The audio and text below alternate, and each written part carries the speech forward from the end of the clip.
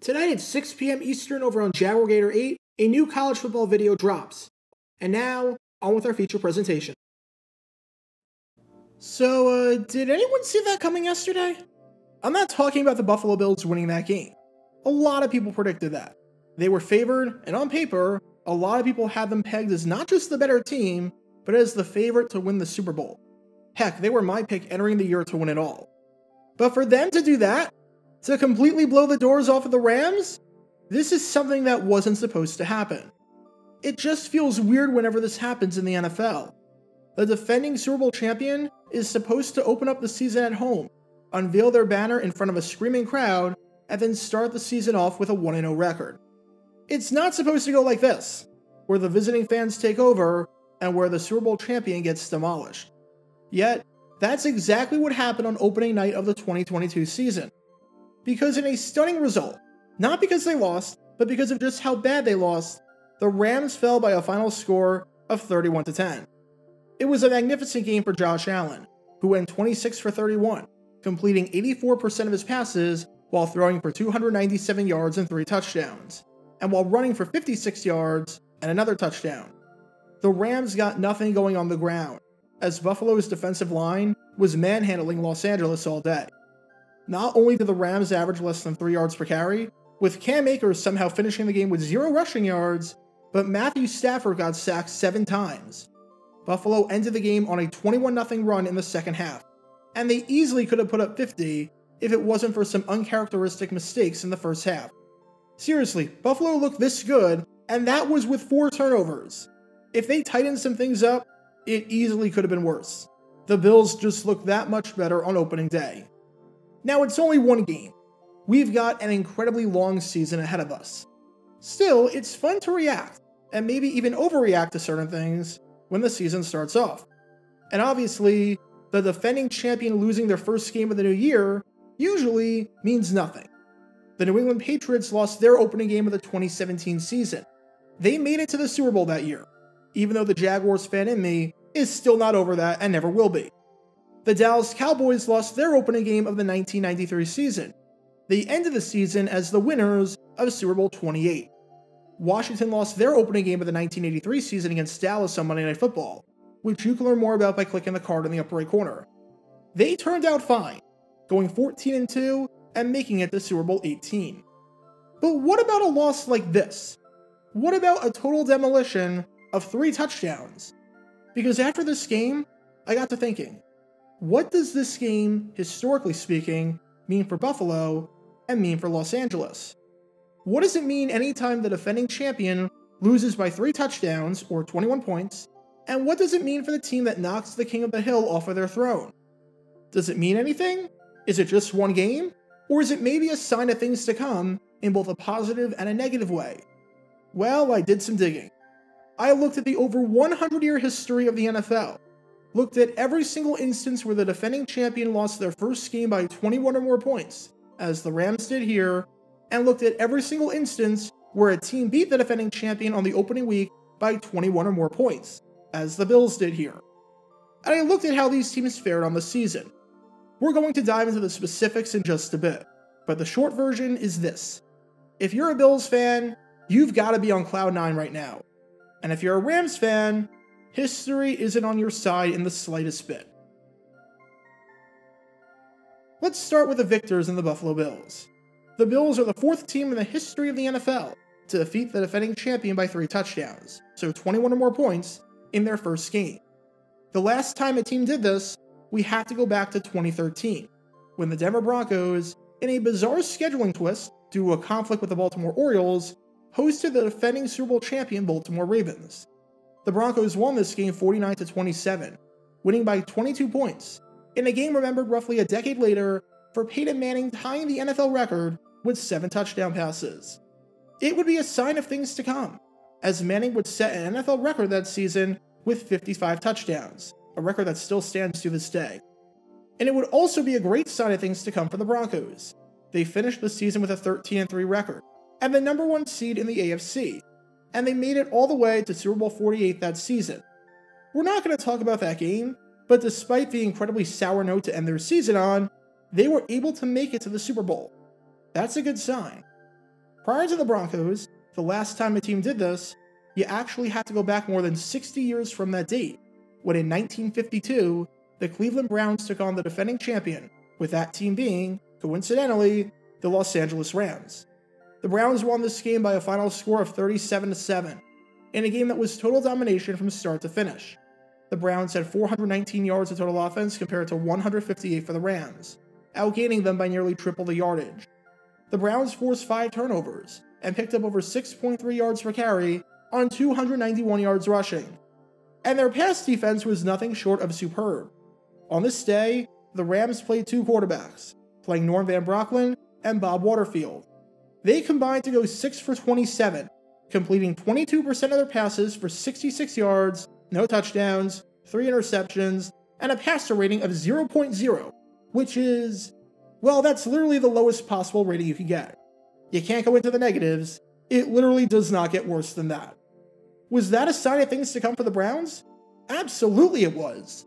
The Browns finished the season with an 8-4 record, and they won the American Division, meaning that they got to play in the NFL Championship, where they would lose 17-7 to the Detroit Lions. Still, they made it to the championship game. Another really good sign for Buffalo.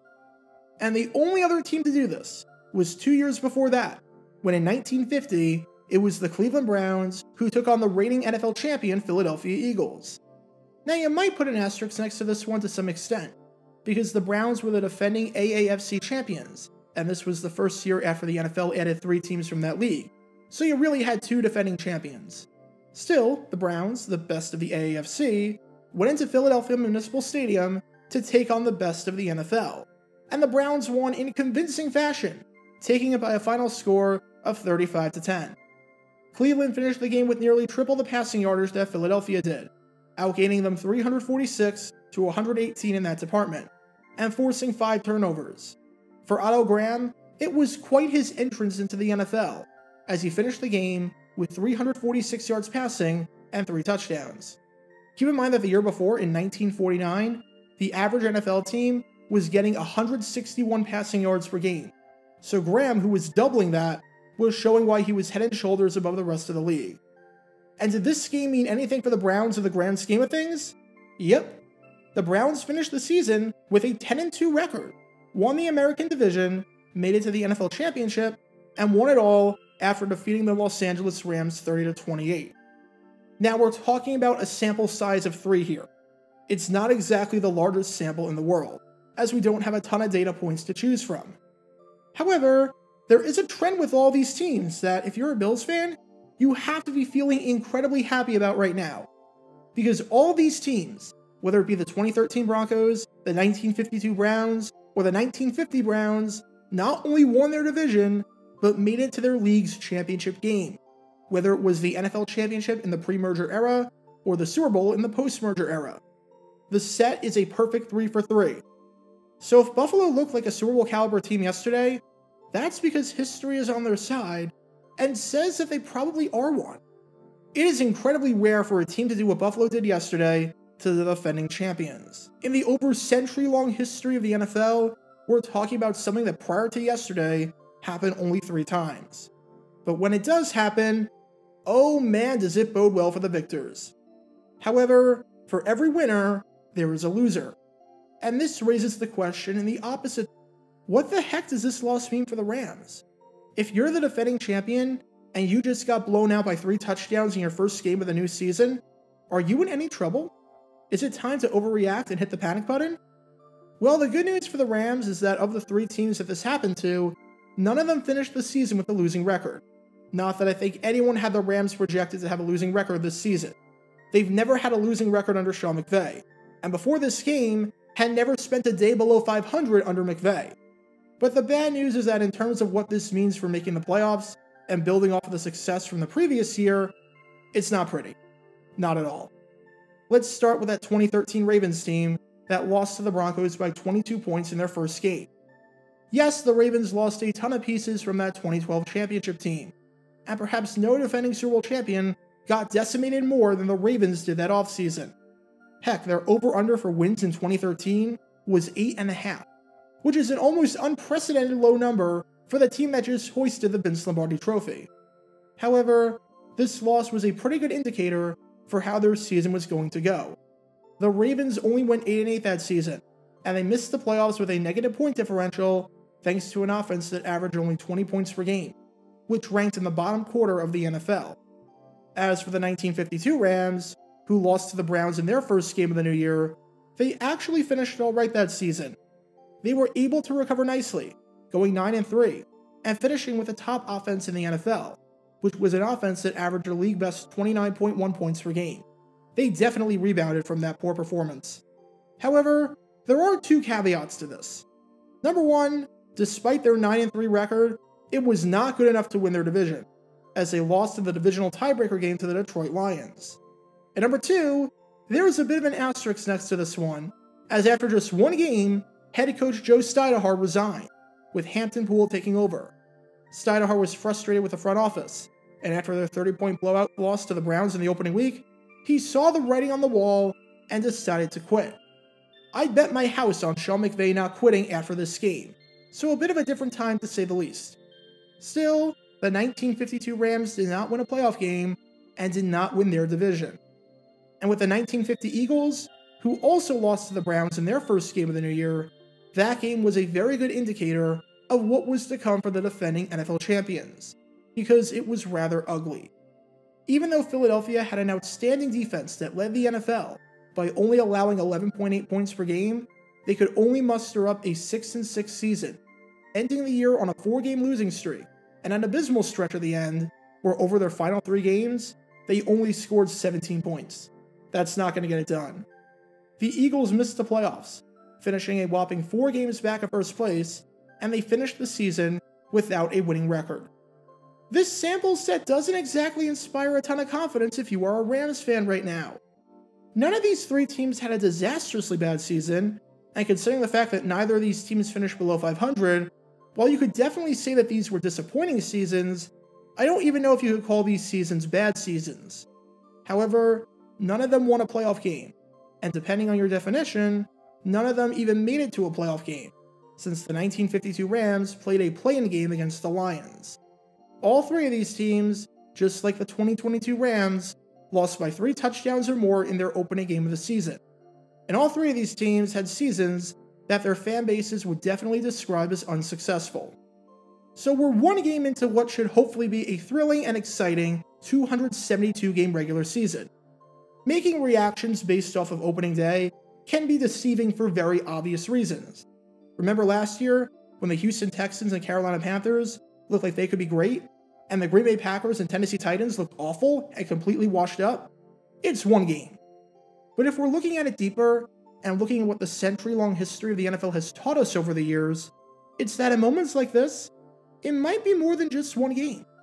Maybe the Rams will have a bit of a championship letdown, just like the other 3 teams that fell into that criteria.